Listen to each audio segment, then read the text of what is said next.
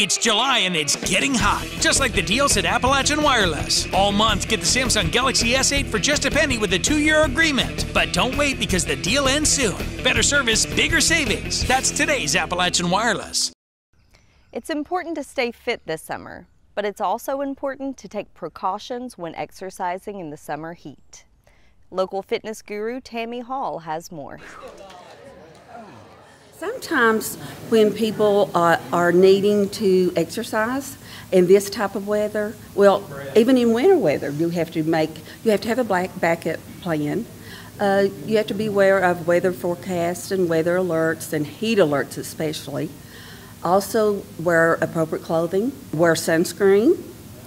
Drink plenty of fluids is one of the main things to avoid getting cramps or heat stroke.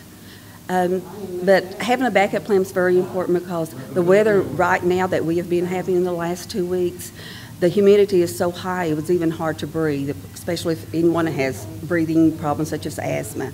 In midday sun, it is hotter and those are the most dangerous rays of sunshine that comes down sunlight on you, which is going to be very hot in midday, either early morning or at night.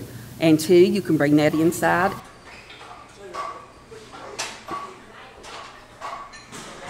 And they need to be aware of some of our Apple Watches or some of the fitness watches will even tell your heart rate. Also, some of them have blood pressure now, I've noticed. And that is something to be aware of. And always make sure at any type of exercise, inside or outside, that you stretch and warm up, because muscles are easy to tear. Even doing yoga, which is one of my favorites. Yoga is a good thing to do before you do any type of running, jogging, or actually getting on any machines that are inside, because our muscles have to stretch in order to work properly. Reporting in Pikeville, I'm Polly Hopkins for EKB News.